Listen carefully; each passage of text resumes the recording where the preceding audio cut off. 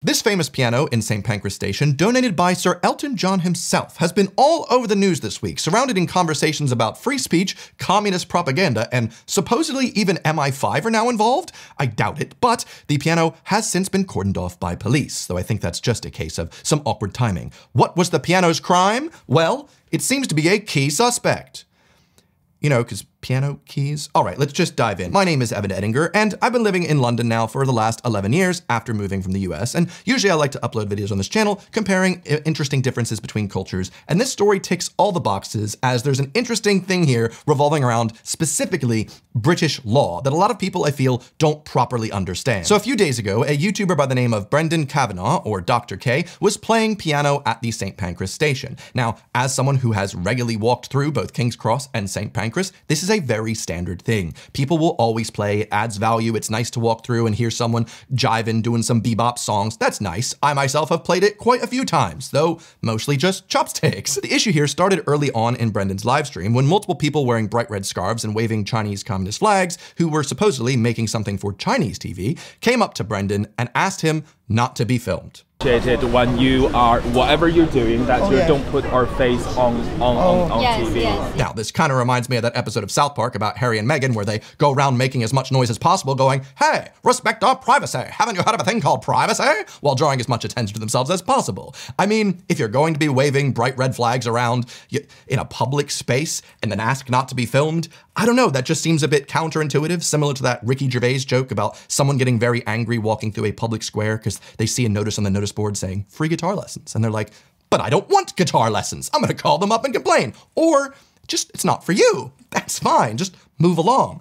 But that's not what happened here. We cannot share our images online. Why? Yeah, there's no reason. That's our choice. That's our right. Oh, so it's not a legal thing? It is a legal thing because this is our right we're protecting, and we don't want our voice or images to be revealed online. You see, the people that were waving the flags argued with Brendan saying they're just protecting their right to not be viewable online, which is not a right. That is actually not a right, especially in a public space in the United Kingdom. Because if you are recording us, that when we are saying this, you're still recording, and then we will put a legal action into it. Oh, okay. They then go on to say that if Brendan publishes any images of them or records any of their voice and posts it online, they will be putting legal action into it, which your guess is as good as mine what legal action that would be, as no rights were infringed here. I think they were just trying to throw things at the wall and see if he would back down if he didn't understand British law, which clearly Brendan did. He does this for a job. He was very aware of his rights. Now, normally I don't think this type of thing would warrant any sort of international news story, but I think the reason most people are upset about this, myself included, is that when the police were involved, they clearly didn't understand the basics of British law, which is infuriating. That's your job. You gotta protect the law, so you gotta know it.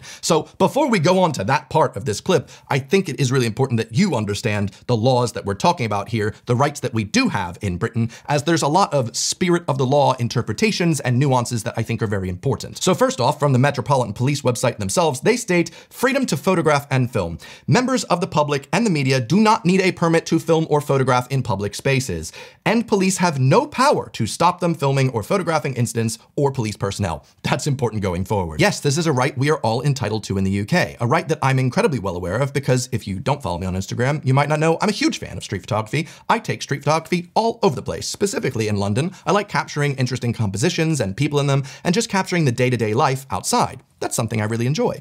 But nothing is more infuriating than having a nice photo of a nice composition, a nice person in there, and getting a comment saying, "Hey, is this legal?" Like, okay, Grandpa, I understand that sometimes you might get confused with the comment section of an Instagram post and Google, because you could just type that into Google and then find out it is very legal as opposed to leaving a comment. But yes, it is very legal, depending on three things. I think it's really important for you to understand your rights not to be photographed in the UK. The first thing that comes into play here is your reasonable expectation of privacy. Let's just say you're in a public park. Well, you'd have a reasonably low expectation of privacy. There's loads of people all over the place. Someone could be taking a photo. There's people everywhere. Public parks, you know, if you're in a train station, like in this case, or anywhere really public, you really have a reasonably low expectation of privacy. Whereas, let's just say you're in your private domicile, you're in your home, you have a reasonably high expectation of privacy. That being said, if there is a photographer in the public space, let's say the main thoroughfare outside your house, and they are taking a photo in which they're able to capture you within your home, that is a crime because they are invading an area in which you had a reasonably high expectation of privacy. This is why there were a lot of news stories very recently of neighbors putting Ring doorbells up and other neighbors getting very angry. Sure, the Ring doorbell is filming their own private property, but they're so wide angle, a lot of times they film into the private spaces of the neighbors, which is illegal as that is invading them in their space that has a reasonably high expectation of privacy. And so in this case here of the St Pancras piano, one would not really have a reasonably high expectation of privacy in a train station surrounded by busy commuters and tourists. It's just not a thing. Now, second asterisk though, is it a public space really? Now, obviously a very CCP friendly topic, but no, it's actually owned by a private enterprise. National Rail currently owns St Pancras Station, so even though you are in public, it is privately owned. This adds a couple asterisks on what you can do as a photographer or videographer. Like for instance, I've actually had quite a few run-ins with the British Transport Police. At some points in 2023, I visited London Liverpool Street Station, which is one of my favorite stations in the UK because it holds a lot of nostalgic values for me. When I first moved here, that was my hub for university and for multiple years afterwards for work. So I love it. I go there to take interesting photos like this and this and this. However, at some point while I was taking photos, I had a British Transport Police officer come up to me and say, "Do you have a permit to take these photos?" I politely told her, "No, because I don't need one. I'm in a public space just taking photos." And she said, "Well, we actually would like you to get one. And obviously this costs money. I have to give up all my information." And so I said, "Actually, no, I'm fine. I've gotten enough photos, so I actually will just pack up and I'll just find another place to shoot photos on the A10. She then insisted for a third time, well, before you go, we want to get your information." I don't know, I just find that really uncomfortable. I legally had no obligation to give her any of my information, and I knew that I was not committing a crime, so I bid her adieu, and I left the station. I did feel a bit weird about it, but hey, that is an actual important asterisk here. Even though it was a public space, as it is privately owned, if someone asks me that runs the place to stop taking photos, I have to stop taking photos. If at any point I continue, at that point I am committing a crime as it is essentially trespass. And so in the case of Brendan Kavanagh, no representative from National Rail who owns St Pancras Station came up to him to request that he stop filming. So therefore he's pretty much good to go. This is dependent on if there are certain bylaws in that certain station. I know a lot of Crown parks have bylaws that prohibit specifically types of commercial photography, but from personal experience, I know you're mostly good as long as you're doing everything handheld, but the moment a third leg hits the ground, i.e. a tripod, that's where certain people will kick up a fuss and be like, "Hey, if you have a tripod, you need a permit, okay? Only blurry photos allowed, okay? You got a tripod? Get the f out of here." At this point, yet again, Brett Kavanaugh did not break the law in any of these two cases, but we still have one more to go. The other asterisk when it comes to photographing and filming people in public in the UK is intent and decency. Decency is a huge deal. If you are taking a photo or filming people in public and you are planning to take decent photos and video, you are mostly in the clear. But if someone can deem that photo as indecent, let's say you specifically were seeking to catch someone doing something gross and make them look bad, well then at this point you are committing a crime. As an easy example to understand, I believe, let's just say I was out in London taking some photos of nice compositions, trying to catch people in their day-to-day. And at some point, a bit of breeze just blew a woman's skirt up and I captured that moment. That's not legal. What I've just done there is taken a photo of someone who had a reasonable expectation of privacy of that private part of her body. For the most part, that specifically was covered. So the fact that it was covered and she didn't intend it to be that way, it shows that I'm taking an indecent photo. So in that regard, you should not do that. Also, just as a quick rule of thumb, don't be a creep. I mean, that's really creepy as a thing to do. As a photographer, we get more than enough shit from people that don't understand the art form and think it's creepy in general. So when in doubt, don't be a creep. Try and take decent photos, not indecent photos. And as another asterisk on this, which I think you'll find quite interesting, it is not illegal in the UK to take photos of children in public, only if they are decent. If even slightly that photo of a child can be viewed as indecent, no, goodbye. So, but there's an important asterisk. So if you were taking photos of children sledding in the park and it was like, oh, look at this one snowy day in London, you were fine, as long as nothing indecent was occurring. And luckily, in the case of Brett Kavanaugh, himself filming himself, like playing piano, and it's very good-natured, there wouldn't really be anything indecent in this. So the three strikes of how this can be deemed as a crime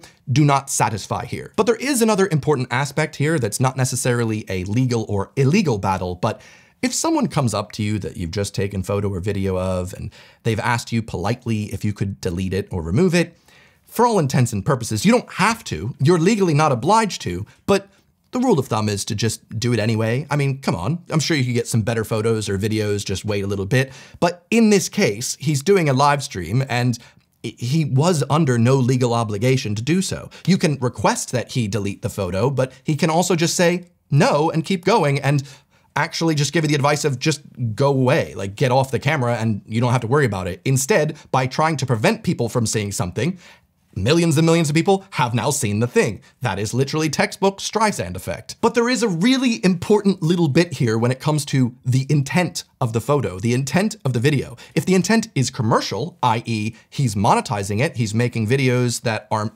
advertised against, so he's able to make money from these public interactions, that's where it gets slightly more nuanced, where hypothetically, that's where a person can come up to you, a representative from the building, and say, we'd like you to stop. We do not want you to film any commercial things here.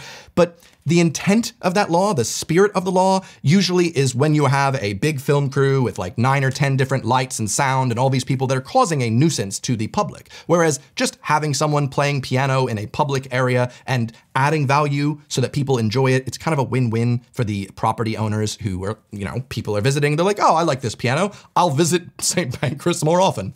Probably. Even then, the main thing, for instance, for me as someone who takes photos is if I take a photo of someone and they are the subject of the photo, I cannot sell that image to make money unless I get consent from the person in the image.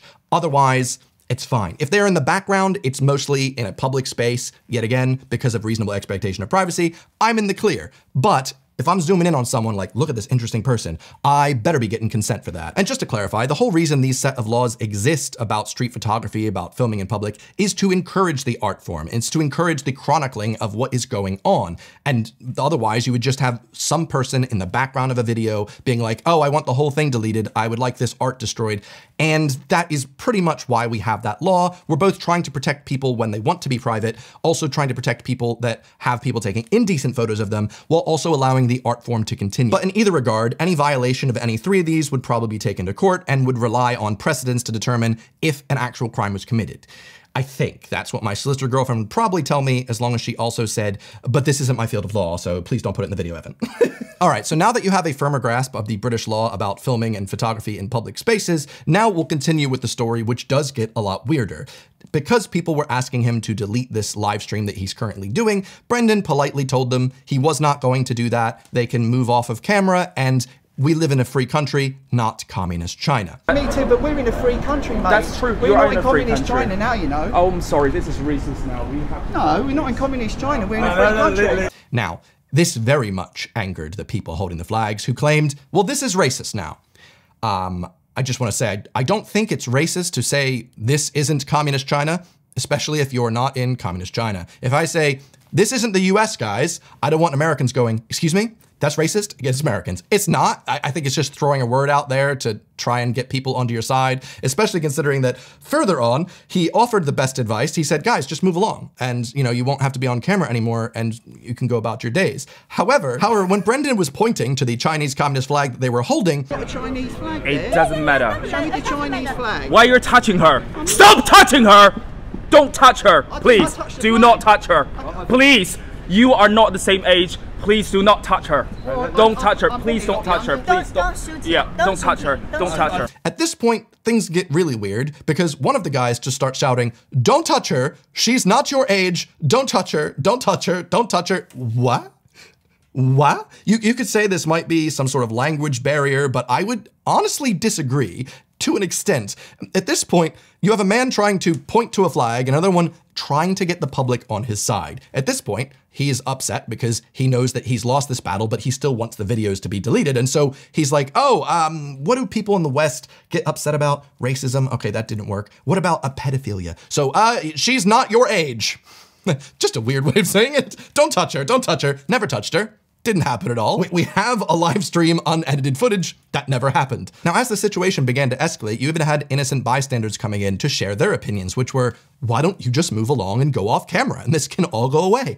But that was not what they expected. So these people continue to say, this is discrimination against Chinese people, which is not the case here. Why are you discriminating a different country? I'm not discriminating. Why are you discriminating a different country? Why are you getting excited? And so eventually the police got involved, which is where I'm the most upset, because I really truly would expect the British police to understand the British law they're trying to protect. And so the first thing that the policewoman says when she comes over to Brendan is, "Oh, if we're having a police matter, you need to put that phone down." No, we're public because I'm going to record this. "This is a police matter, so you can't film us." Wrong. You absolutely can film police in Britain. It is honestly to be encouraged. You have absolutely no legal obligation to not film the police at all. We even have that in the specific website here from the Metropolitan Police themselves that says police have no power to stop you filming or photographing incidents or police personnel. So the fact that this was the first thing that came out of the policewoman's mouth is a bit sus. Either she was just listening to whatever the Chinese Communist Party people were saying, or she just really doesn't understand the law. Both are really not good looks. I'll talk to you here. This is not to go on your channel, my Well- love. This is me talking to you. Well, listen, Kerry, we're in a public space. Listen, let me just have a conversation with you without with this doing in my face. Please. Kerry, if you're recording Listen. me, we're recording all Listen, the time. this is going on your YouTube channel, Is- but I need to speak to you without this being on your YouTube channel. Well, what please. about what? We're in a public space. Listen, can I just have a conversation with you, please? Without your friend video. No, because the camera never lies. But the policewoman kept telling Brendan she really wants to talk to him, but doesn't want to be on his YouTube channel, which Brendan correctly replied, "Well, then I guess you can't talk to me," as he has the legal right to film the engagement with the police. She tried for ages to get him to stop filming, but eventually gave in, and yet again, clearly didn't seek to understand both sides of this situation, which he has a unedited video from, but instead just told him saying this isn't communist China is racist, and you can't say that. It's not. I'm asking you not to film it because I know that you are putting this on your YouTube. Doesn't matter where it goes, we're in a free country. Sorry, we're in a democracy. We're not in China. And that's not racist, that's the truth.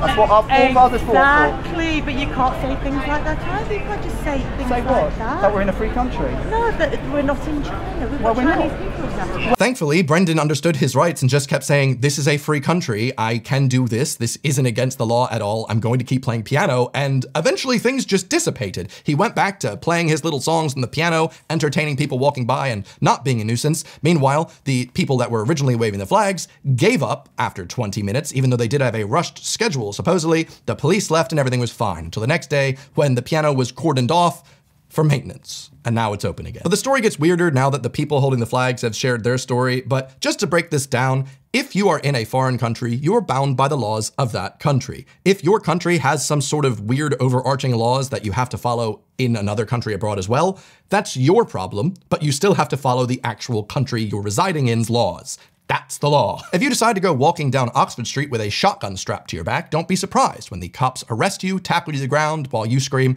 "But in America, I have Second Amendment rights. I'm an American." But you're not in America anymore, so no. If an image of Winnie the Pooh is illegal in your home country of China because your dictator is a bit upset about how similar he looks to Winnie the Pooh, that's his problem. That's your country's problem. That doesn't mean that Winnie the Pooh is now illegal in other countries. But this isn't such an easy tale of good versus bad, or there's so much more nuance here, because Brendan has decided to take his story to multiple super conservative pundits. He's even been on Piers Morgan, which, I can get the bread, but also have some standards, I guess, because there are some factions that are like spinning this conspiracy narrative of this was all CCP led and they're trying to remove the rights of natural born Brits, and not really.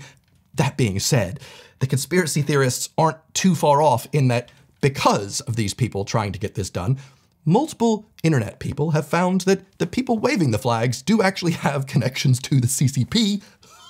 So it gets deeper. Now, one of the women involved, who internet sleuths discovered regularly presents for the Chinese embassy in the UK, has made a video on the Chinese version of TikTok defending her actions and sharing her side of the story. Now, she claims that they were waiting for 40 minutes to film a specific segment for Chinese TV at this piano. And if she had just stopped there, I feel like she would have gotten a lot more sympathy from me and others going, a story against influencers, I can bite into that. These influencers, they're just making money, playing the piano. They won't give anyone a try. I'm on board with that.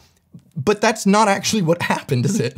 We have full unedited footage of what happened. They didn't once bring up, "We would like to play the piano." They just said, "We don't want to be on camera." She also gave a bit more context for the guy saying, "Don't touch her, she's not your age," saying he overreacted. That's to put it mildly, I suppose, but he had good reasonings. You see, and this is something I didn't know before this, which is why it's so fascinating. In China, it is a crime to let something bad happen to the Chinese flag when abroad. So if you are a Chinese citizen and you have a Chinese flag with you, you need to make sure that thing doesn't get littered, doesn't get besmirched, nothing bad happens to this flag. So some British man going to touch it, oh God, no. You must protect that flag, otherwise you'll be punished back home in China. That's awful. I mean, listen, I'm from the US and we have a religious thing about our flag too. I was in the Scouts, I made a whole video about this specific thing. You can't have the flag touch the ground. If it does, it needs to be like ceremoniously like burned. It's quite elaborate. But I'm in the UK now, and so that's not a thing. I know that you get punished in China, but still, don't touch her. She's not your age. The flag is probably the same age as that guy, if you think about it. But at the end of the day, the Chinese Communist Party flag does not have more rights than a British citizen in Britain. I'm sorry if that's hurtful to hear. But then weirdly enough, she claims that Brendan edited the video to remove context so that people would dislike them. It's a live stream. Are you stupid? We can see the whole fucking video. You're trying to say in your very edited video where you blur the faces and you make a scary filter on his voice and try and make it look like he was an aggressive racist. You claim that the unedited live stream was edited against your favor? Come on now, how are you gonna double down on something we have proof with our eyes of? Oh. Okay. The one point that she made that was actually good was that, hypothetically, because he's shooting this for commercial purposes, Brendan would need a permit, the thing that I talked about earlier. But that is the case. If someone came up to him and asked him for a permit, then he would have to leave. But you lied so much that I don't think the point really holds much ground here. Then she claims that the police said they would kick him out if they saw him again, which the police have not confirmed, so it just feels weird considering I can't imagine editing a video up and being like, this live stream didn't have the context because he removed it. No, no. But for the most part, provided you are not being a public nuisance and you're not creating things that are indecent, you are fine to create these videos for commercial purposes until someone tells you not to. So he's not committing any crime yet again. Thankfully, Brendan really knows his rights and stood his ground, which is good.